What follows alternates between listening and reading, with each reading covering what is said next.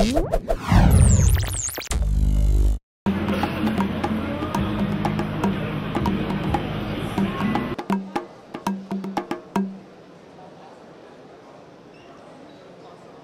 for Zoom TV. We're here at Synology at Computex, and we're going to take a look at a couple of their new home storage products.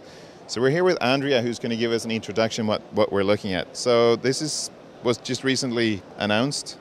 Yes, this is the successor for our current DS411. This is the DS413, and it's won the Best Choice Award here at Computex. So this should be available sometime Q4 this year, and I imagine pricing will be close to the same as the DS411 as well.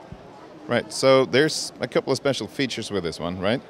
Yes, we're really excited. To begin with, this is going to be capable of system hibernation, so it will only consume 3 watts of power when it's in hibernation, and then it can be woken up in 20 seconds. So how does that compare to sort of your current products? So right now, if the DS411 is in HDD hibernation, it consumes 13 watts of power. So this is a 70% decrease. And when you wake that up, how long time does that take then in comparison? Because this is presumably a lot faster then. Actually, it's the same 20 seconds with HDD hibernation, but right. Since this is complete system hibernation, it's really impressive that we can access it. Right, so you're not actually just shutting down the hard drives, you're shutting down pretty much everything. Exactly. Right. And you can also do drive encryption on this, I understand, for people that are a little bit paranoid about their data.